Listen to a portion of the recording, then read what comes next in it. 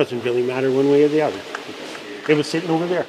That was Barry Sawchuck's reaction to having fragments of a spacecraft sitting in his workshop for months. Sawchuck says that the experience has been educational, but he's happy to put it behind him. At the end of it all, it belonged to somebody. Life goes on the farm. Life never stops. Two men who confirmed that they were with SpaceX arrived to take away the debris, but remained tight-lipped. We are with SpaceX, and I'm afraid we're not allowed to make any statements. Only to confess a little later that that piece of space debris is going home. We're just taking it back to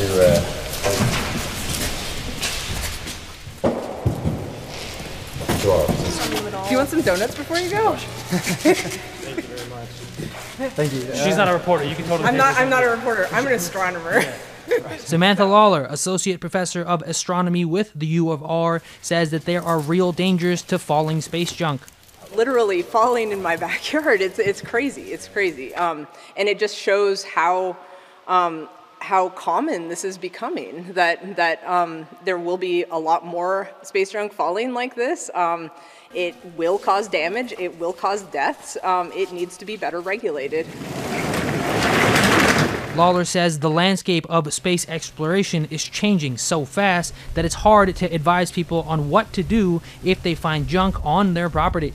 As for Sawchuck, he wouldn't say how much he was paid for returning the space junk, but he does plan to put his money toward a rink in Ituna. Is Elon Musk welcome at your rink? Sure, anytime. Moosa Imran, Global News.